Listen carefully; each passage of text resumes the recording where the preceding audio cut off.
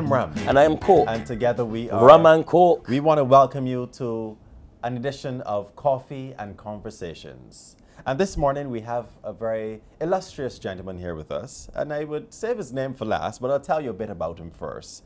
Successful is one of his main things. But he's results-driven in the insurance industry, an executive who has worked across all business segments within the financial services industries over the past 30 years. He has extensive knowledge and experience in leading high-performance teams in the insurance and banking sectors across the English, Dutch-speaking Caribbean. He has proven success in implementing and executing business strategies for large regional financial institutions across 17 countries and worked with JP Morgan, one of the leading and largest banks in New York, USA. And Coffee and Conversations would like to today welcome Executive Vice President and General Manager, Sagicor Life Inc, Barbados, Mr. Inniss. Welcome. Thank you, Rum and Koke. That's right. That's right. Well, first of all, we want to know what originally got you into your current field of work? Interesting question. So I actually wanted to be an accountant. An accountant. A lot of people don't know that.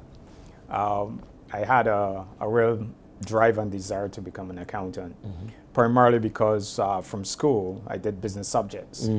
And I found I had a love for principle of business and accounting and that type of stuff. So it was natural for me from an academic perspective. All right. But you'd be interested to know that I actually wanted to be a musician.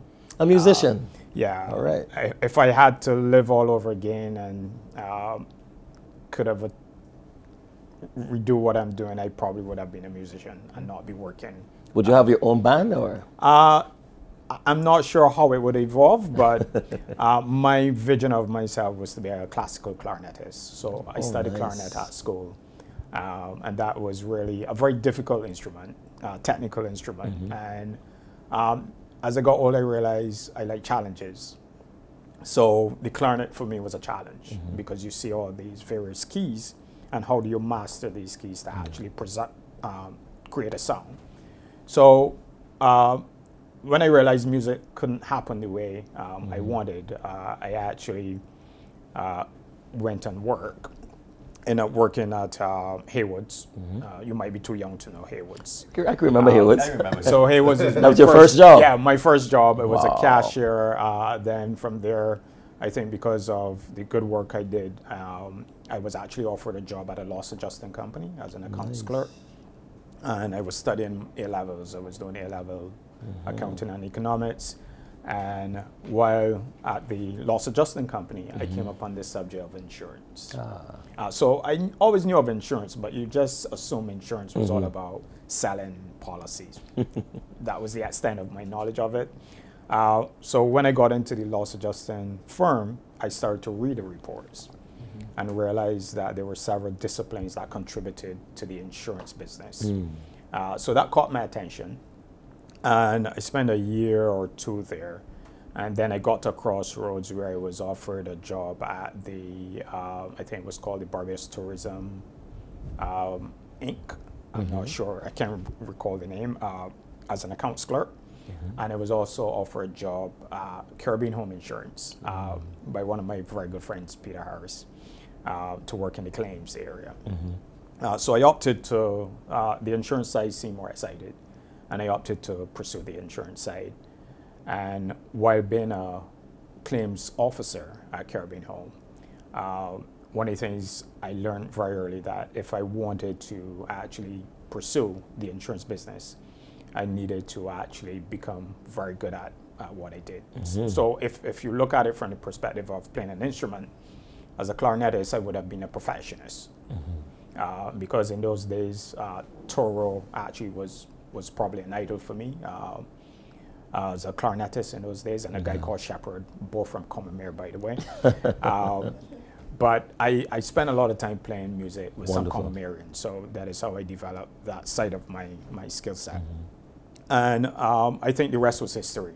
I was actually advised, if you're going to stick it, just study it and do the best you can. So that is how I got into the business. Nice. So where you are now juxtaposed to where you would have started, what do you remember most about your first job? Because I heard you mention that you were a cashier when you started. What was that like? Exciting. Youngster out of school, working in the hospitality industry. I think outside of being a cadet at school, I had a love to serve people. And maybe it came from how I was brought up in church and as a chorister, and basically just helping, being like what I would say a servant. A lot of people don't like that term, but quite frankly, this job is about serving. All right. So I don't see myself as a master. I see myself as a servant. You just give me a title, but I come to work every day to serve people. So when I look back, it is the desire to actually help people and serve people. And I find that to be the common thread from my younger days to now, in terms of that is what drives me, and that is what is pretty consistent in terms of everything I do. Interesting. And what would you say is the best piece of advice you've ever received throughout your career? I would say a former supervisor of mine told me, if you're going to stay in this business, you must study the business. You must learn the business. Don't be a fluke. And in those days, you would hear a lot of stuff from colleagues and people within the industry. And how do you know if it is right or wrong? How do you know that it is correct? So I ensure that I pursue studying, and I know that you actually listed a whole bunch of things I did, but I believe in continuous education. So if I'm going to do something, I must know for myself. I don't go by hearsay, right? Well, that's really good, Paul. Now, as it relates now, we're going to get a little closer to home with your family. Okay. All right? What would you say is one of your most memorable family traditions, something that you look forward to doing? I would say there are two things. So for family that is overseas, I enjoy Christmas. I would set aside Christmas. I can work through the entire year, but when it comes to Christmas, Give you a Christmas. I actually want to jet off and spend time with my dad. My dad is actually like a child when it comes to Christmas, and I actually like that because I didn't grow up with him. So to see him in that element is like I become a little child again. Oh, wonderful. And then you enjoy the snow and that type of stuff. Oh, nice. Close at home, I like to enjoy a good football match. I'm actually a Manchester United fan. All right. Oh, boy. One of those. That is one side of it. But I also, I learn a lot from football. There are two sports I watch, football and F1. I can never understand why people watch F1, cars racing. And I only learned this as I get older. I think as I relax a bit more, I learn some things that connect to either business or life. So from a football perspective, I watched football initially because like everyone, you are a fan and you want your team to win. But I then started looking at leadership. So I learned a lot about leadership from football and F1. For sure. So I now follow leaders in football, not necessarily the club. So Marino is my favorite leader. I'm now learning Klopp. But how do you get high-performing, celebrity, highly skilled individuals to work together to achieve a common goal and not be selfish? That's right. So when I look at Manchester United and how the manager organized that team, you will realize guys don't keep the ball like a lot of the English players. They actually pass it. The teams that keep and try to dribble, they don't get too far, right? They don't. So that is what I learned from football. F1, it is the strategy around how Mercedes dominate. So there are a lot of lessons for business. For sure. And I'm more so including enjoying your competition. I try and learn strategy and how you engage with teams and how do you manage high performing or how do you achieve a certain level of performance and sustain it. Okay. I noticed you mentioned a bit about your family overseas with your dad, and let's break closer to here now and tell me a bit about your family here. So I'm married with a stepdaughter who is 16 going on 20. And we actually went to school, my wife and I, we went to school together. So she was actually my first girlfriend. Right. That I can remember from school, and this is secondary school, that is. So we actually grew up, and we actually grew apart because I'm older, so I left school before. We went our own ways. And then on returning to Barbados about 7 years ago, we actually reconnected back up. So she's my wife today. All right, man. Yeah. Congratulations. Congrats. And talk about stickability, huh? Well, most of my friends would say, you know, we always like you for her, and we always like her for you. So There you go. I think Providence just worked it out that way. Wonderful. Life has a very weird way of working itself out. So true. Well, as we get to learn more about your background, I want you to tell us about your immediate background. That is the saxophone behind you. That's right. I want you to tell us a bit about that. I know you have a love and a passion for it, and it's poised right there in the corner. And how did you get started where that is concerned on that particular instrument? Right. So I got into the saxophone, I would say, in the 90s. I played clarinet for a very long time. So I actually, when I left school, tried to join the police band in those days. Okay. The government didn't have enough budget. So that is how I got into Haywood's. Then after that, I joined the Barbados Defense Force. Nice. So I served there for 10 years as a reserve, yeah. So initially I was an infantry soldier, and then I didn't like the idea of killing people. And the good thing that came out of that was they decided to form a band. So what you know as the Zouave band, Yes, the Zouave. I probably was the second incarnation of the Zouave band in terms of the traditional was years when I was a lad. But when they actually reestablished the Zouave band, I was actually part of that formation. So I played clarinet for about 5 years, and in those days I would also play with what they call the Barbados Chamber Orchestra, which was conducted by Dr. Christopher Atherley. So names like Roger Gittins and these guys, I would have gotten to know these guys through playing. Roger used to play clarinet as well. And after the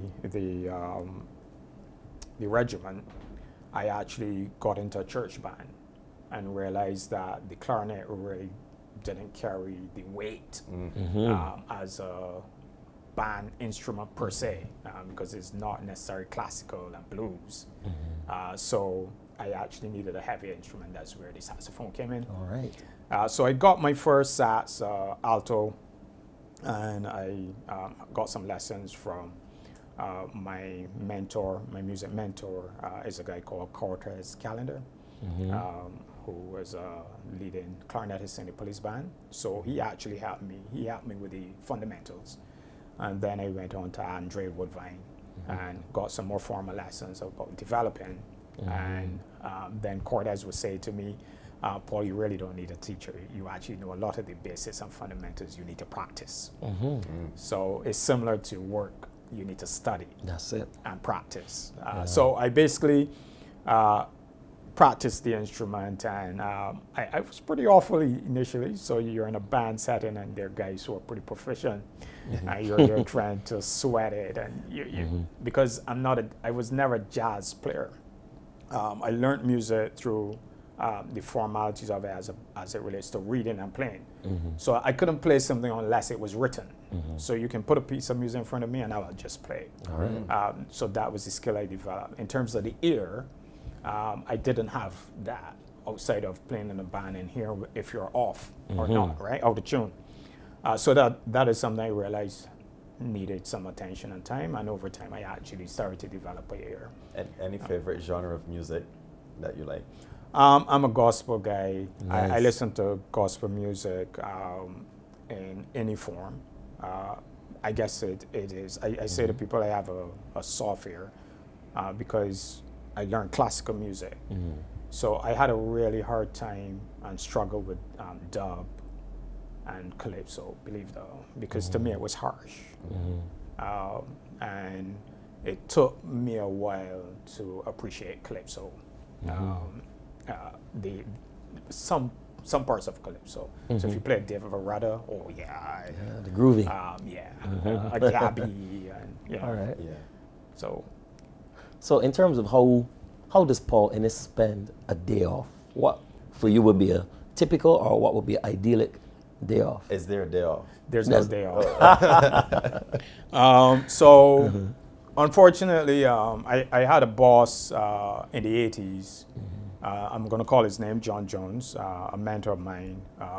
I spent the first 12 years of this business with John Jones, a man that really helped me a lot, both in discipline, structure.